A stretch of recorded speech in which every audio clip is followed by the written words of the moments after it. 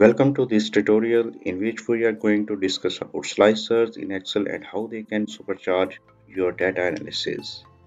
In this tutorial, we will learn how to add slicers to our big data to filter by different indicators, making our analysis more dynamic and insightful than ever before.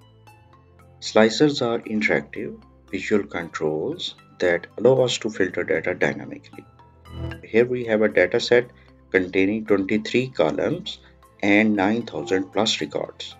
We can use the slicers to filter our sales data based on specific segments, regions, or categories, helping us identify trends and insights.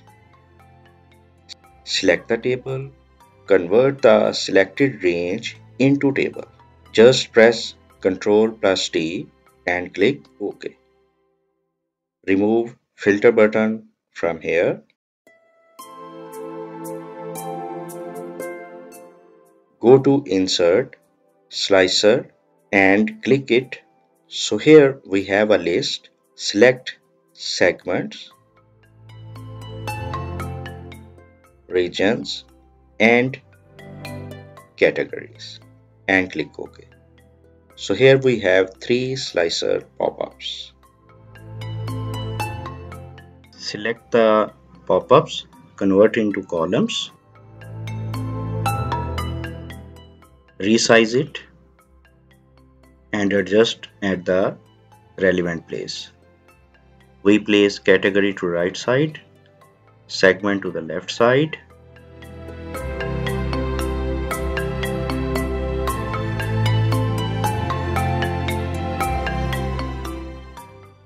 and regions into the center. So convert this region into the 4 columns, resize it and adjust within center. We can adjust the appearance and layout of our slicer to fit our preference and make them more visually appealing.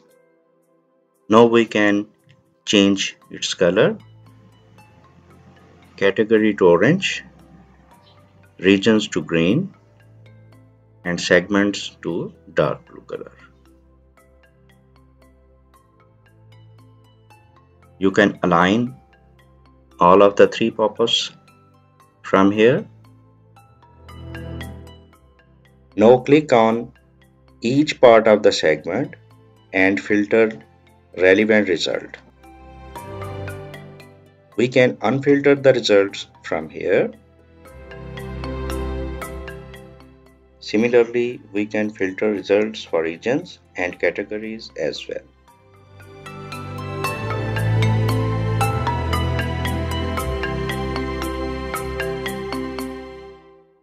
We can apply 3 filters at same time also. Select consumer from segment, East region and technology category. Look, relevant data for 3 conditions have been filtered. We can see which segment, regions or categories are performing well and which one may need more attention. So with slicers, our analysis becomes more dynamic and interactive, empowering us to make data-driven decisions with confidence.